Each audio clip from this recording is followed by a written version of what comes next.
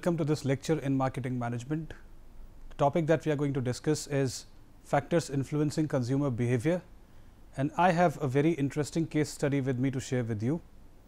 And this case study is about Starbucks coffee. So, we have all heard about Starbucks coffee chain. First of all, I will give you a brief idea of the history of Starbucks coffee chain, and then we are going to discuss this case study. In the case study, we will try to discover how the change in consumers' behavior influences the business and what a business should do or can do to take back the profits again from the market, and to how to recover from the losses that it has made because of the change in consumer behavior. So, first of all, let me talk about the Starbucks coffee chain. As we are all aware that Starbucks belongs to the United States, it is a very old coffee chain and it started in 1971. And in 1971, the Starbucks coffee chain started in US and it grew by leaps and bounds. So, Starbucks coffee chain grew very rapidly and it spread itself into various other countries other than the US. In US also, it experienced a very fast growth, and today Starbucks coffee chain is present in more than 70 countries. But behind this golden history, there are problems, there are conflicts, there are dark phases that Starbucks has seen and has overcome. So, let me take you through the slides and then we discover how the consumers' behavior impacted Starbucks coffee chain. So, let me open the first slide, and the title says Starbucks, who is their consumer? So, it is very important for any business to first of all understand who their consumers are and what exactly the consumers want from the business. Starbucks coffee chain, as we all know, it is a US chain that started in 1971. So, it has been 49 years since Starbucks started, and now it is present in more than 70 countries. Howard Schultz was a key person and is a key person in the operation of Starbucks, and Howard Schultz was taking care of Starbucks in 1970s and 1980s. So, Howard Schultz went to Italy in the year 1980, and when he came back from Italy, he was very inspired with the trip and he decided to transform Starbucks, because by the time he returned from Italy, Starbucks was only comprising of a few restaurants. So, from a few restaurants, Howard Schultz was determined to expand it and to make Starbucks an experience for the people, for their consumers. So, he was determined to make Starbucks an experience for their consumers, and he was determined to make it built around great coffee, personal service and an inviting ambience. So, he wanted to offer many things to his consumers, which included a great coffee, which included a great ambience, which included a great surroundings, and it was the vision of Howard Schultz that Starbucks restaurant should be a home away from home. It should be a very cozy place wherein people come, they sit, they talk, they have coffee and they go back home with a great experience. Whether they come from home or from workplace, they must get a great experience, and he wanted to create a Starbucks experience. So, what then happened was the growth of Starbucks took place, and the growth took place by leaps and bounds. Starbucks became a household word and a powerhouse premium brand in the category that previously consisted only of cheaper commodity products. So, he rapidly started expanding Starbucks, and the speed of expansion was extremely high.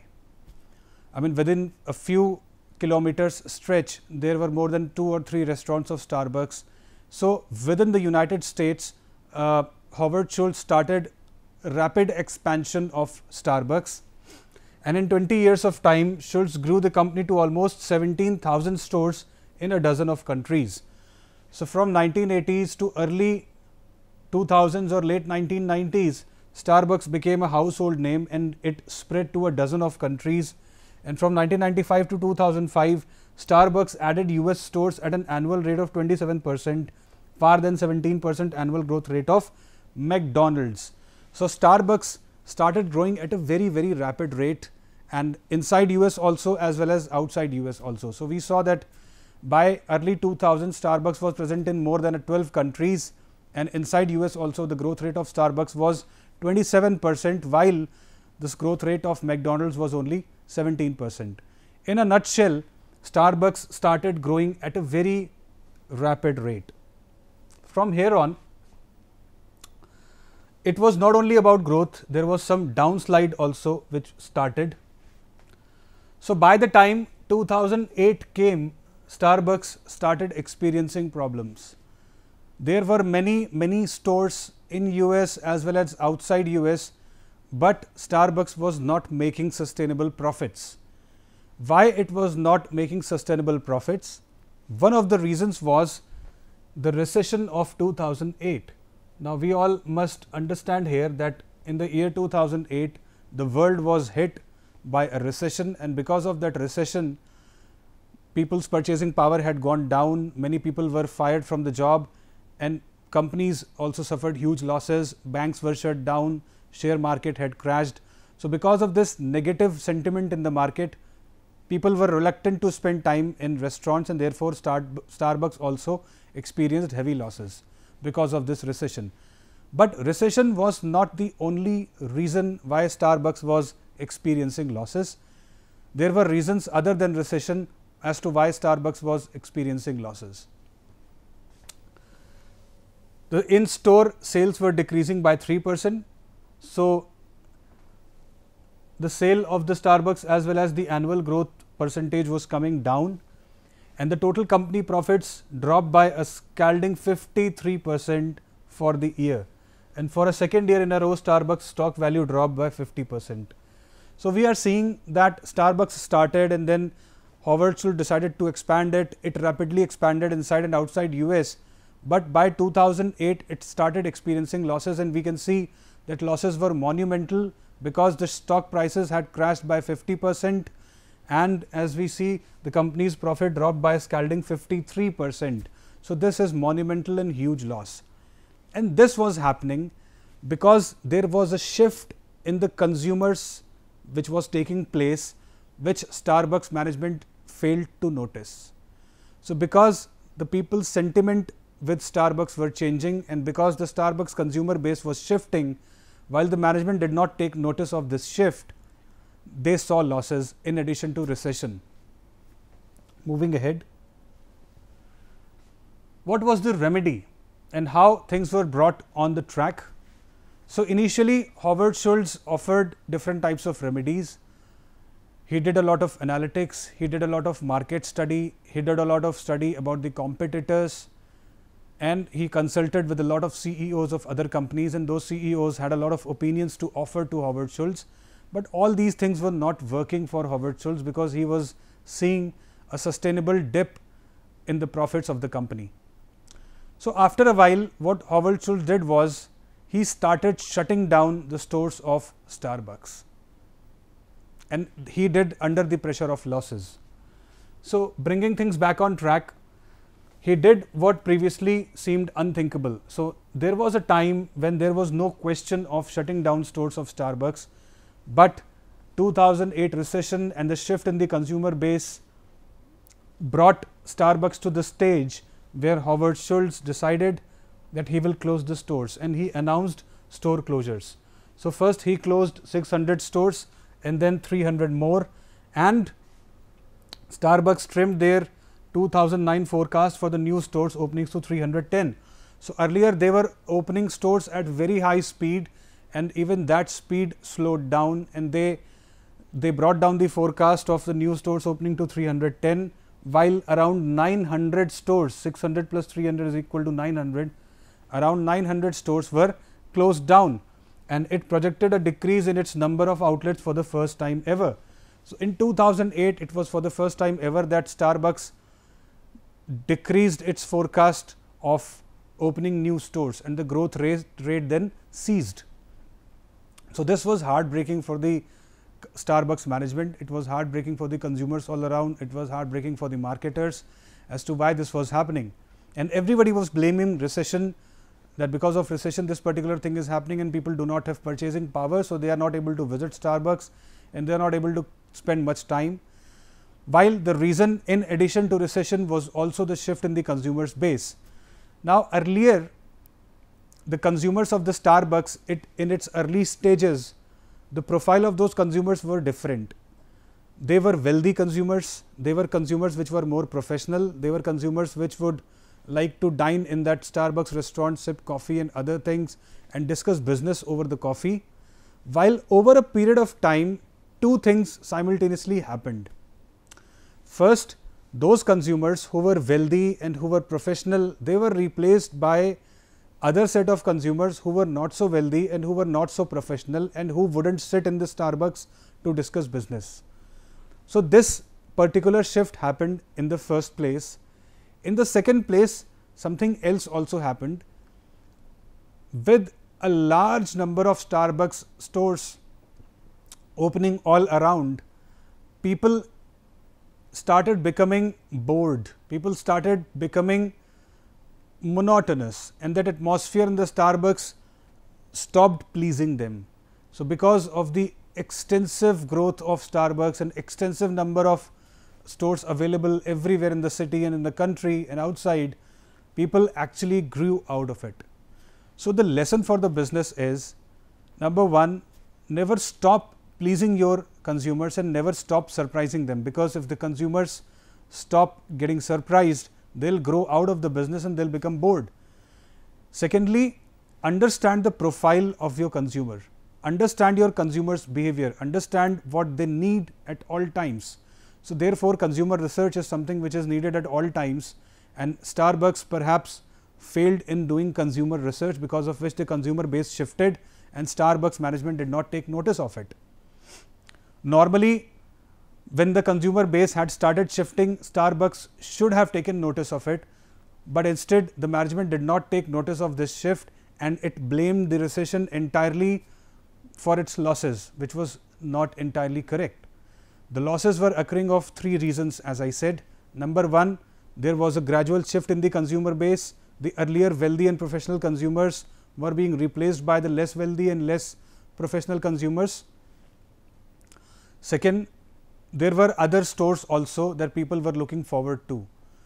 So, in due course of time, there were competitors around and Starbucks did not offer anything new, or it even did not give any discount to its consumers, while other stores were busy giving discounts to the consumers and people were attracted to the new stores. So, while people were attracted to the new stores, while there was less time to spend in Starbucks, the profitability of Starbucks went down. Moving ahead, addressing the real problem. So, although Starbucks still charged a premium price, so as I told you that Starbucks did not stop charging a premium price. So, the coffee price was higher than the market average. So, Starbucks was still charging a premium price while recession was going on. It was no longer a special place. So, it was no longer a special place because of overgrowth. Here I would write the word overgrowth, because there were so many outlets that people were bored of seeing these outlets all the time and they grew out of it. As the recession tightened its grip and more people cut back on discretionary purchases, the problem grew worse. So, this 2008 recession was not a short term recession, it was a long term recession, and as the grip of the recession became tightened, people all the more decreased their discretionary expenditure, people decreased their leisure expenditure, and because they further cut down their leisure expenditure, they stopped further going to Starbucks, and this aggravated the problem and further brought the profit down.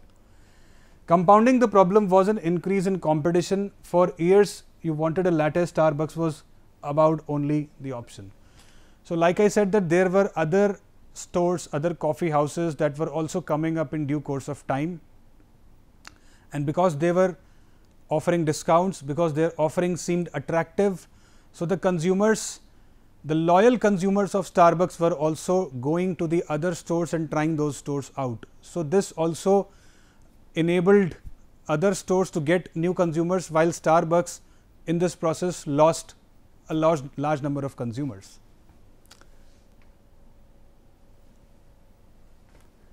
And finally, it were the customers who changed the fortunes of Starbucks. So, the solution came from the problem itself. Customers changed the fortune of the Starbucks. The Starbucks customers changed first. There simply were not enough traditional customers around to fuel the kind of growth Schultz thought. So, what the idea of Howard Schultz was that we would create an army of loyal consumers, and the loyal consumers would keep coming to us because we would give them a superior experience and we would give them a superior coffee. Perhaps what he forgot was that there would be competitors in the longer run, there would be economic downturns in the longer run, and when these things came true, his business model actually seemed to fail. Starbucks became a less attractive place to hang out, and it became a less attractive place to hang out because it was very predictive. So, as I said that it offered, initially there was a lot of surprises, initially the ambience was new, initially the Starbucks service was new, the offering was new, but in due course of time everything became old, and because Starbucks was not able to revive its offering, it was not able to surprise the customer. So, it became a very usual place to visit, and there was no extraordinary pleasure in visiting Starbucks by the consumer. The new breed of consumers was less affluent, less educated and less professional. As the customer profile evolved, the Starbucks experience grew to mean something different. So, now people had changed, the consumers had changed, the wealthier, the professional consumers had gone, they were replaced with the lesser wealthier and lesser professional consumers, and these lesser wealthier and lesser professional consumers were demanding for something else, and that something else was what the Starbucks management was clueless about. So, we basically learned 4 or 5 things from this case study, and this case study I am going to close in due course of time. Number 1, any business should not stop surprising their consumers. They must keep on changing their product offerings, they must keep on adding something new to their menu card, they must keep on giving discounts, they must keep on giving something new to the consumers, so that the consumers do not get bored and they do not grow out of the business. Secondly, what is very important for the business is that it must keep its marketing research on all the time. The consumer profile of Starbucks was changing, and Starbucks management was not having a clue out of it. So, had they been into marketing research and had the research part of Starbucks been very strong, the shift in the consumer base would have been detected. So, therefore, it is very important to keep marketing research on, especially related to consumer, and that is the reason why it is today very easy to keep a tap on the consumer profile, because electronic records are being maintained. Because whenever we go to a coffee house and whenever we order coffee, or we go to Domino's, or we go to some other store or showroom, whenever we purchase something, we send our data, the data is kept electronically, and each and every purchase of ours is recorded. So, if there is a gradual shift in the consumer base, that shift will be recognized instantly, because the data is all available. The income groups are available. Fine. So, there are so many things which are available today which were not available with Starbucks in 1980s or 90s, because at that time data analytics was not as strong as today. So, this case study tells us that analytics as a part of business is indispensable, because through analytics you can come to know about a lot of changes in the behavior of the consumer. Analytics can also tell how a consumers change their preferences with respect to product offering. What are the prices which they are ready to pay for a particular product, and what are the prices at which they become reluctant to buy the product or service. So, because of the absence of analytics, Starbucks did not detect the shift in the consumer base. Third thing that the case study tells us is that it is always important to keep an eye on the competitor's profile.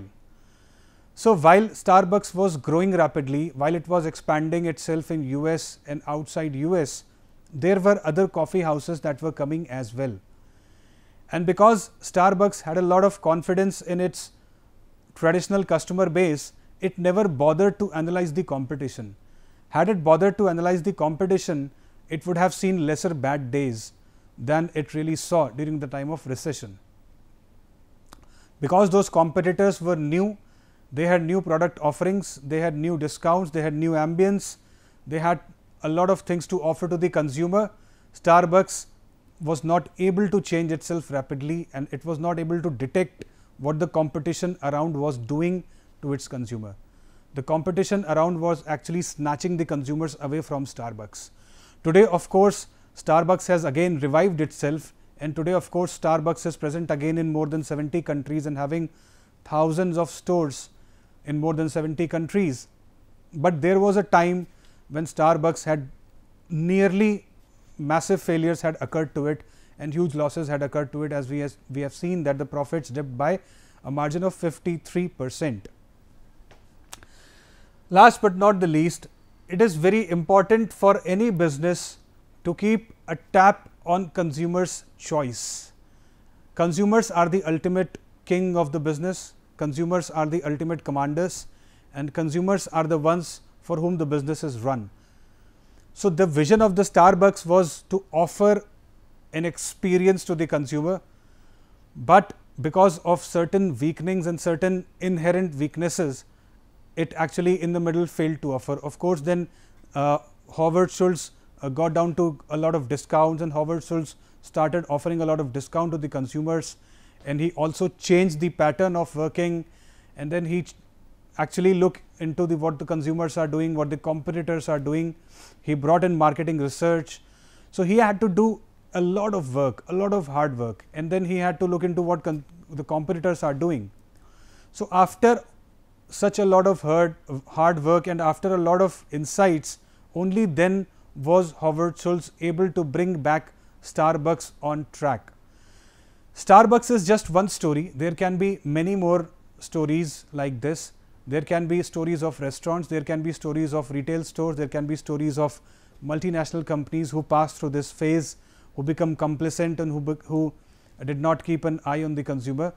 So, even they go through those phases of losses. So, let us give a quick recap of what we have studied till now.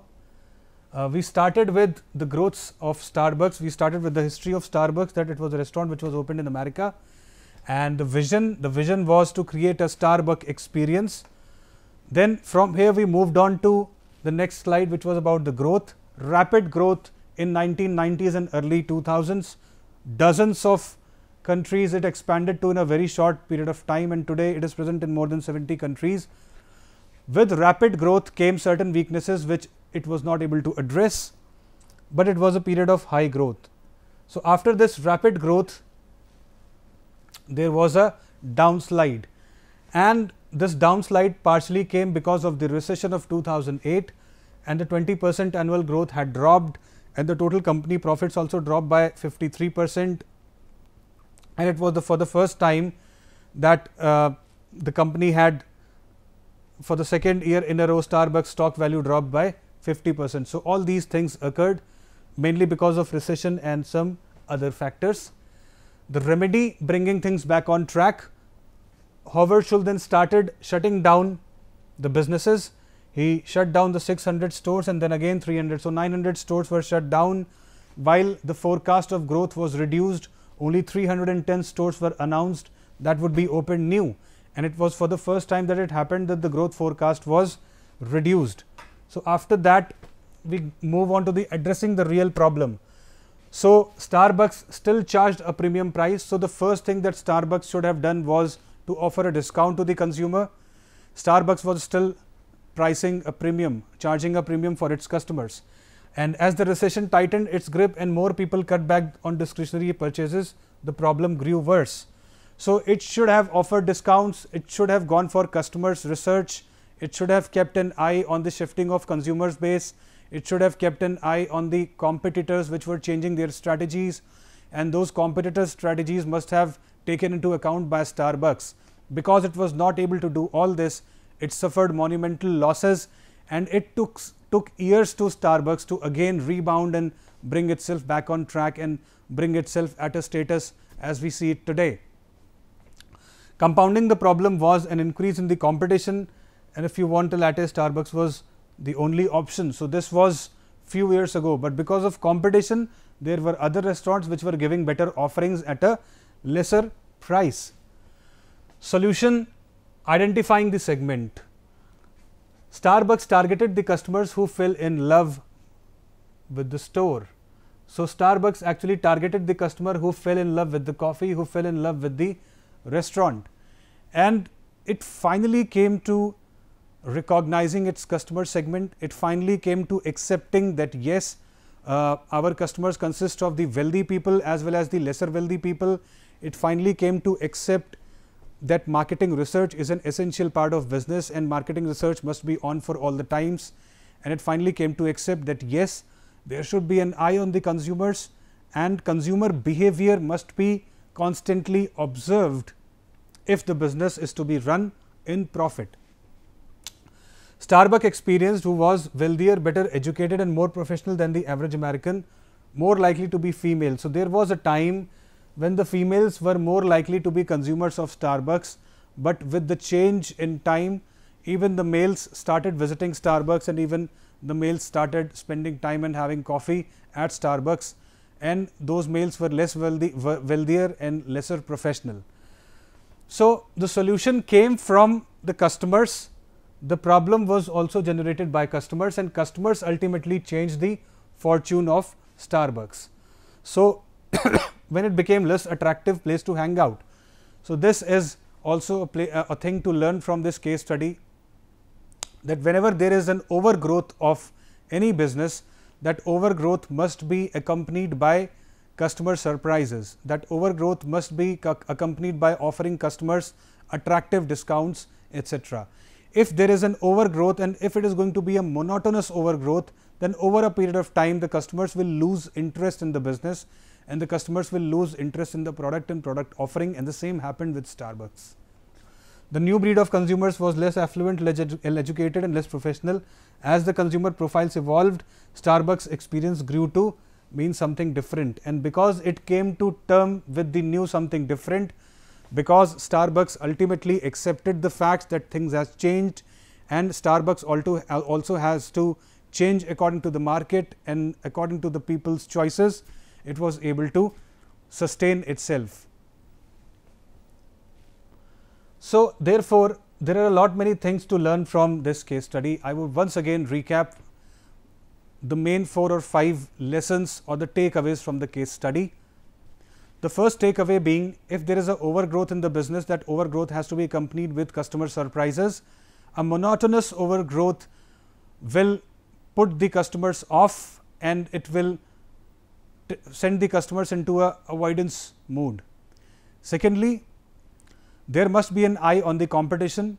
If the competitors are offering something new, the business should also adopt newer strategies to keep the customers hooked or attracted to the business. Third, consumer profiles keep shifting because of change in time and because of change in the business strategies. There should always be an eye on the changing customers' profiles, and this can happen only when a business is deeply interested in consumer research. So, a business has to be very particular about business research. Fourth, there is a vision of a business, and to carry on with the vision of the business has to put in a lot of hard work, and when losses happen and when the losses happen in the monumental size, or when the losses happen of the size of what a Starbucks experienced, it takes a lot of time for the business to bounce back, to come back to its original status. And therefore, a business should at all times be alert and use marketing research and its marketing mix very wisely. Last but not the least, consumer behavior can shape the business and consumers' choices can either make it or break it. With this, I come to the end of the case study. Thank you so much. I am sharing my mail ID, that's ashish.awasthi@imsec.ac.in. Please write to me your queries and I will try to answer your queries to the best of my ability. Thank you so much.